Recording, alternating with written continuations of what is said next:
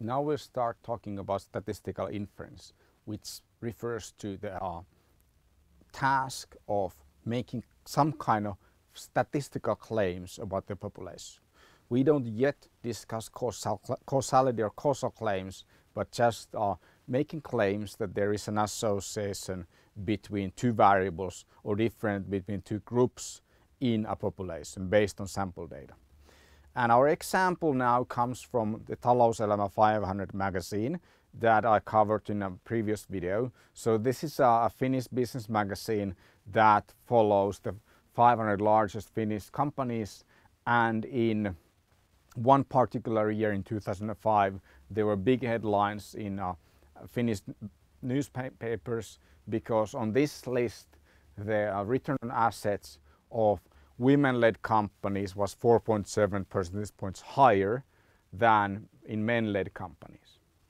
So our question now is, we have an observation of return on assets difference of 4.7 percentage points, and is it a big deal? So does it matter? So what does the data tell us, and what kind of inferences can we make from this sample? So 4.7 percentage points is a pretty big difference. So what? So what does it mean? What the data are and what the data tell us directly is that in one point of time, in one sample, that the firms led by women are more profitable. So that's what the data tells us, and now the question is, can we generalize? So can we say something beyond that particular sample? Can we say that this generalizes to other years, or is it just 1 year? If it's just 1 year, women-led companies happen to be more profitable, but it wouldn't generalize to other years, then it's not a big deal. If it generalizes to other years, then it's probably a big deal. The second question is, does it generalize to other firms? So is it just these 500 companies in which the women-led companies are more profitable, or does it generalize to the 1,000 largest companies, or all companies in Finland, or all companies in all countries? So how do we generalize? How widely can we generalize? The first question that we need to ask when we start discussing generalizability of a sample statistic. So this is a sample statistic, it's something calculated, a number from a sample. Does it generalize to population? We have to ask, could this be by chance only? So is it plausible that because of sampling variation, we just happen to have the companies that were led by women happen to have a better year than companies that were led by men? Could it be just random occurrence, or is it evidence of a systematic difference? And we have to ask two important questions to answer that, whether it can be by chance only. The one is 4.7 percentage points a large difference? Large differences rarely occur by chance only. Small differences occur by chance only frequently. When we calculate something from a sample, the sample estimate is hardly ever exactly the population value. It's somewhere close. So is it far enough to say that it's improbable that this kind of result could occur by chance only, or is it close enough to the population value that it actually makes no difference? Then we have to look at, is it a large effect? The mean return on assets is about 10 in this sample, and 4.7 percentage point difference would mean that if the men-led companies are, let's say, 8% ROA, then women-led companies are 13% ROA. So they are more than 50% more profitable than men-led companies. That's a big thing. So that's a big difference. The second important question relates to sample size. So we know that the full sample is 500 companies, but that's not the full story. We also have to consider how many women there are. If there are just 5 women, or if there are 250 women, those two conditions would lead to very different conclusions. It happens to be that there were 22 women in the sample. So that's a fairly small number of observations.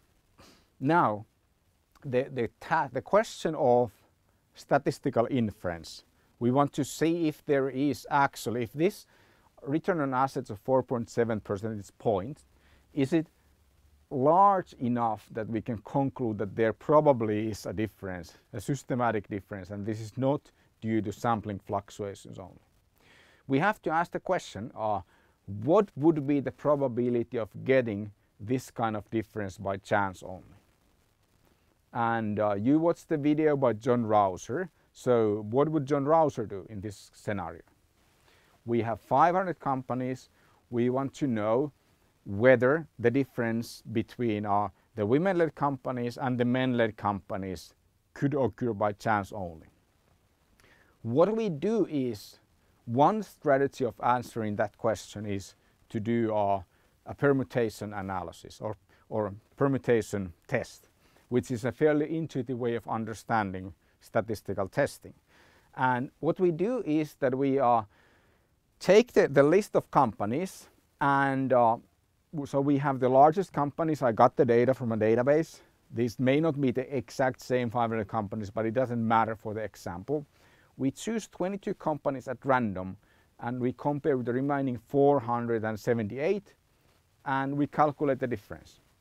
So we have 22 companies against a mean of 22 companies compared to mean of 478 companies. We repeat 10,000 times and we see what's the difference. What is the probability of getting at least 4.7 percentage point difference in these comparisons? So let's take a look at the results. So I did the analysis.